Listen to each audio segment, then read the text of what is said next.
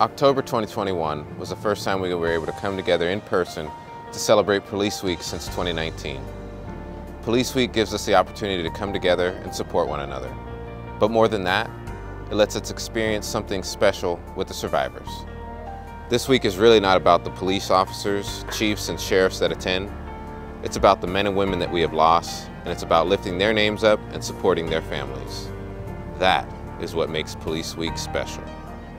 Unfortunately, we had to attend Police Week to lift up Deputy Cooper Dyson, who died in the line of duty in December 2019. Cooper's family and friends made the trip out to Washington D.C. with us, and that made it special for all of us to be with them. Hear from Deputy Dyson's widow, Brittany Dyson, as she talks about her experience at Police Week. Some of the events that we did for Police Week included the Police Unity Tour that came in. We had riders from all over come and recognize officers that had fallen from across the United States. And then from there we had the Candlelight Vigil. We had record-breaking numbers of families here, and that was one of the most illuminating, beautiful experiences as well.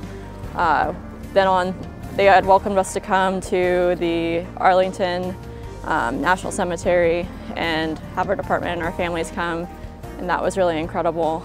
Saturday we had a memorial service with the president, and it was a very, very humbled and honoring experience to be at the Capitol grounds with all these families.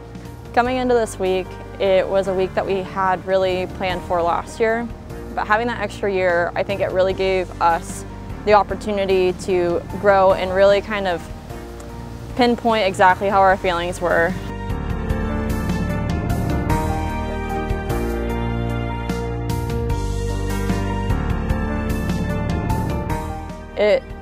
It was definitely kind of eye-opening to see just how many families are affected, to be amongst some of the various families who have similar stories or have similar walks, to see them all face to face after hearing about it, whether it was on the news or it was through the word of mouth. It's a little overwhelming, but it's also, you feel a lot of gratitude too.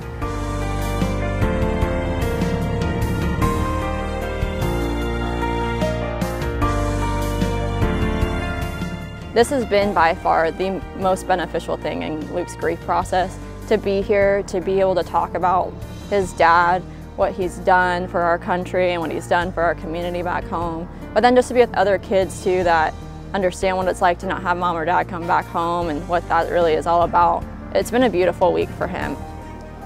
Being here with our family, with our Blue family at Pierce County, and being here with all the other fellow survivors, taking away from this week, a lot of healing.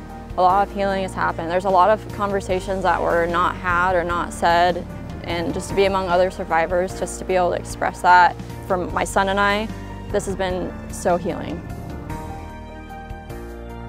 Cooper has a place among the memorial wall in Washington, D.C., and another wall here in Tacoma at the County City Building. But more than that, Cooper has a place in our hearts.